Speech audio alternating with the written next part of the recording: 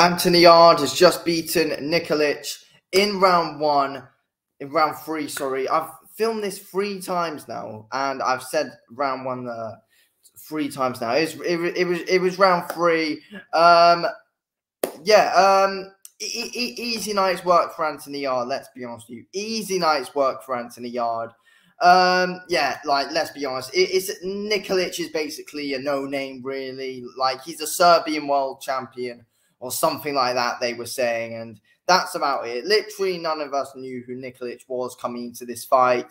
First of all, I don't get why these kind of fights are being made for Yarde. Like, you know, he fought a no-name in his previous one before this. I don't see why there is any point in doing that again.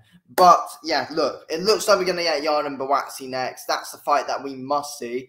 But, yes, on to Anthony Yarde's performance. Just did everything right, really did everything he needed to do. Shook with hands up on the inside, was good on the outside as well. Of course he was. Like, you know, Yarde's body work was fantastic, dropping Nikolic with 2 massive body shots, I think it was. And, yeah, it was just an easy win for him. Just simple stuff from Anthony Yarde. Like, you know, clear skill gap between the two. Yarde showing levels again. You know, doing well with that jab. Just Yarde doing everything right and, you know, setting a statement, showing that, you know, he needs to be up there with those bigger names now. I mean, yes, I know he lost to Beterbiev early last year.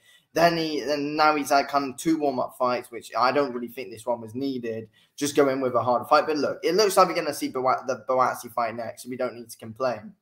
But, you know, it would have been better if we saw Yarde on this card against a high-level opponent, no. Like, you know, Buatsi did when he fought Aziz last weekend. It would have been better to see Yarde up against, you know, a harder opponent. But look, we're going to see a harder fight for him up next, which is going to be good. But, yeah, and, you know, look, Yarde just did everything right. Yarde just simply did everything right. And just showing his brutal power again. Anthony Yarde, he's got 24 knockouts out of his 25 wins. Brutal finisher. Brutal finisher. And that was showing tonight. He's a really strong guy as well. You don't want to be messing around with him in the clinches either. Really strong guy. And he's fantastic, let's be real. We barely got hit with anything today. Really quick, showing good defense, in and out of there well. And, you know, just digging right into that body with some brutal body work today. It was fantastic to see from Anthony Yarde. And, you know, he's such a bloody entertaining fighter to watch. He really is an entertaining fighter to watch. And, yeah, just did everything right. And, yeah, round 3 finish. Easy stuff for him, to be honest with you. Easy stuff. Fair play to Nikolic, though. He seems like a fairly tough guy. You know, can take big shots. Fair play to him.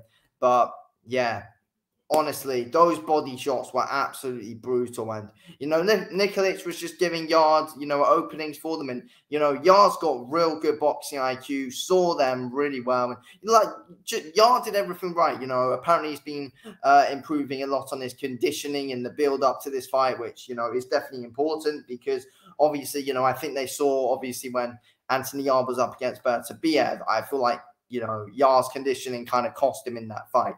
The cardio wasn't really there when he fought Beterbiev. I mean, you know, look, obviously Beterbiev takes a lot out of you anyway. But, you know, I feel like it is right that Anthony Yarde's improving on his conditioning. And that's certainly what Anthony Yarde's going to need, especially against a fighter like Joshua Buatsi. So he's doing all the right things. So that's certainly really good stuff to see from Anthony Yarde.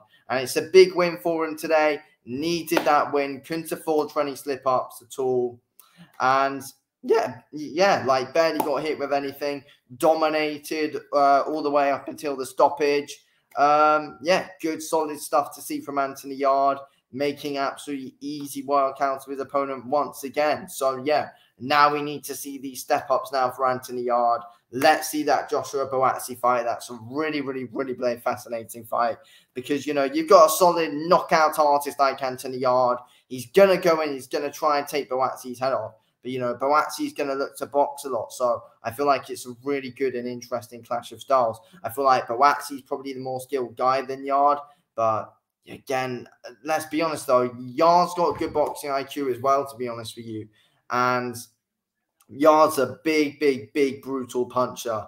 And, yeah, like, Buatsi won't want to be on the wrong end of it. I think Yarde's a stronger guy than Buatsi, so he's going to be trying to rough him up. Like Yarde always, he's always wanting to try and rough his opponents up, especially in the clinches as well. That's what he's going to look to try and do to Joshua Buatsi. It's a real good, interesting fight. It's one that we've got to see next. Otherwise, it's a real big disappointment if we don't see Anthony Yarde and Buatsi next, because let's be real, Yarde and Buatsi is a fight that a lot of us boxing fans have been calling for a very long time. If this fight doesn't happen, it's disappointing. And let's hope that we see the fight happen in the UK as well. Hope it happens in England, not Saudi Arabia. Anyway, I'm going to end this video here. Thanks for watching the video. I'll speak to you on the next one. Thanks for watching. Peace.